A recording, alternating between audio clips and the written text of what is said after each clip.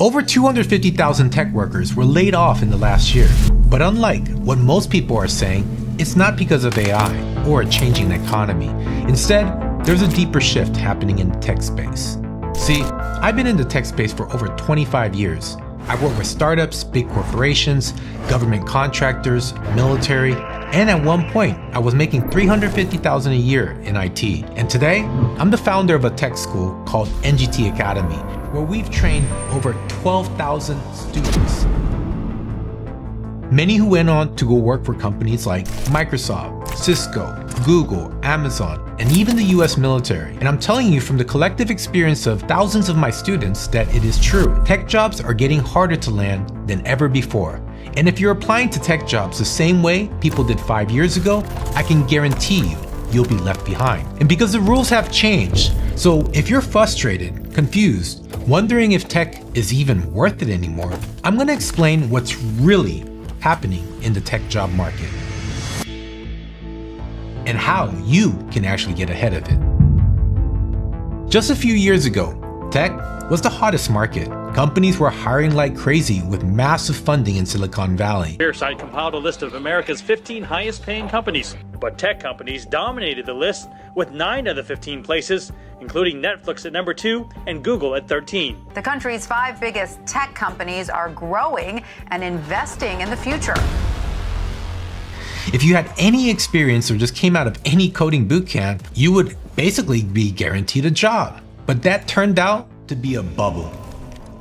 You see, during the pandemic, tech companies overhired. Help desk jobs boomed. Software engineering and pretty much every tech sector, including the entire cybersecurity departments, were staffed overnight. That's what this graph represents.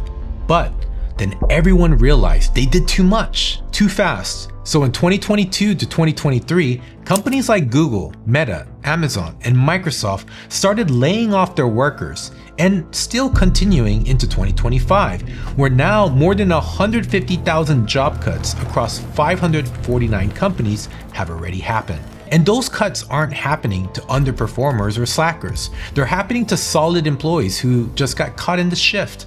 But now, all of these layoffs led to a flooded job market with experienced candidates looking for jobs and fewer open positions at companies. This is why the total open job market at tech startups, tech unicorns, and public tech companies have decreased dramatically in 2025.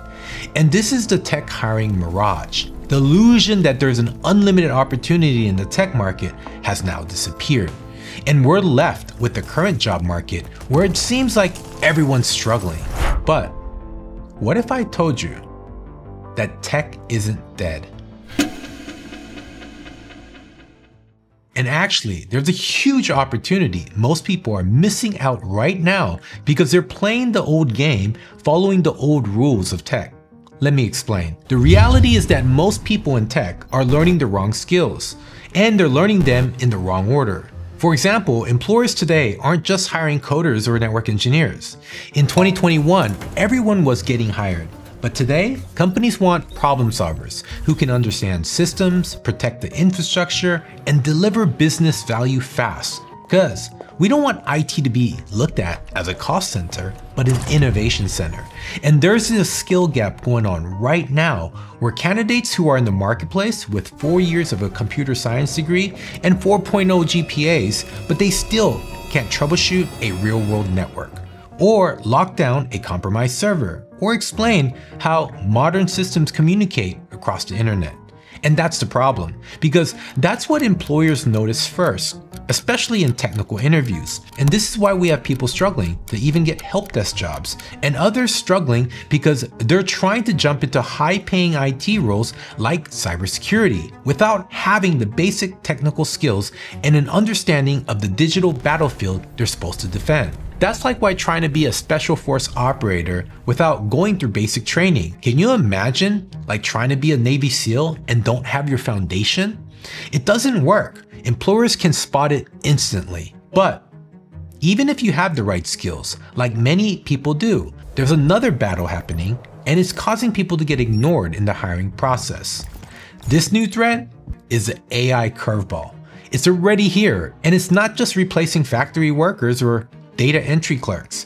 It's transforming IT work in itself. AI is already eliminating most entry-level roles like QA testing, customer support, and even junior coding. With tools like GitHub Copilot, ChatGPT, countless automation platforms, one engineer can do now work of 3 or even 4. This means companies don't need huge teams anymore, especially on the software teams.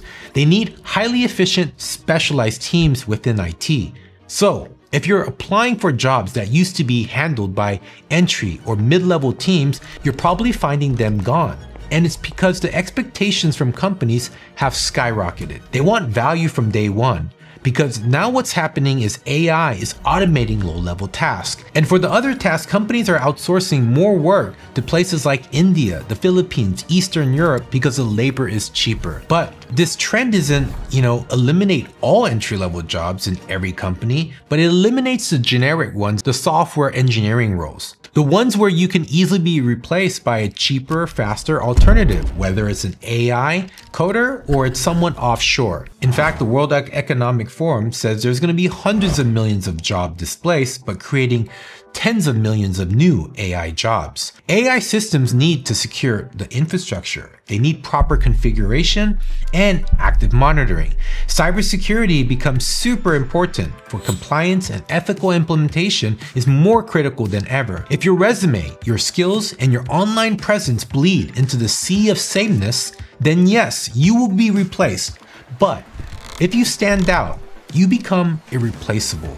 Which is why today's most hireable candidates are the ones who stack hybrid skills. That's right, being kind of like a MacGyver with that kind of all-Swiss army knife, that's the type of talent that employers are seeking for. Those that can blend traditional technology with something else that's harder to outsource or automate. Someone that is an architect, a thinker, a problem solver. For example, someone who knows network engineering, but also knows cybersecurity and compliance, or how to evaluate hybrid cloud environments mixed with on-prem, or even using AI prompting for engineering, brings a lot more value to the table than someone who just passed a basic cert or got a theoretical degree in 4 years at university. So let's say you're studying cybersecurity for another example. That's great, but imagine adding incident response or penetration testing, or being able to do network defense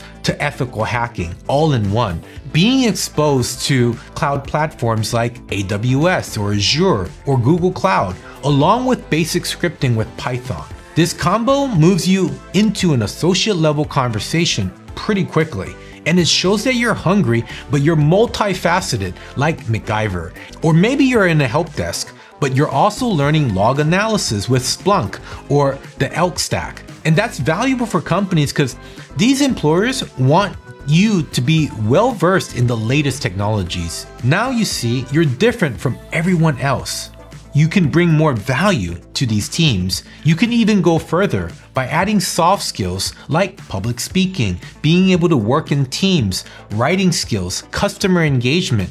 And as you advance these type of skills, you can go into more advanced roles like pre-sales engineering, technical consulting, or becoming a cybersecurity consultant, which aren't beginner jobs. These are advanced jobs that point to a 6-figure salary because now you stand out. Think of it like building your superpower stack, overlapping abilities that complement each other. Because if you're not employed yet, you can write or speak about those insights. You can build sample projects to showcase your portfolio that addresses these critical IT problems that are top of mind for CIOs, directors, and even CSOs. That's how you demonstrate problem-solving ability, not just textbook knowledge. And that's where smart IT professionals stand out because they got the right training. Now, this is just the first thing to do. And I know it might sound like a lot, but right now, the reality is that the skill bar in tech is much higher, and AI and automation is only accelerating it. But there is a path forward, and I want to map it out right for you right now. In today's competitive tech market, just having certifications isn't enough. It gets you past the job filters like the thousands of other resumes that HR sees. But once you're in front of the hiring manager or the actual IT director, They want real evidence that you can solve problems that matter. That's why you need to learn how to position yourself beyond the IT certifications to stay competitive and to be able to provide value and to be able to just crush that technical interview. And how do you do that is through experience and competency, and therefore becomes your confidence going into these interviews. So if you're studying cybersecurity, don't just list your CompTIA Security Plus, right? Build a portfolio of projects, and you can use virtual labs, you can simulate attacks, you can write a blog post, you can write a LinkedIn post, and you can show basically your skills and how you are competent in talking about these skills. And this comes through experience by working on projects. Or what if you're into cloud security?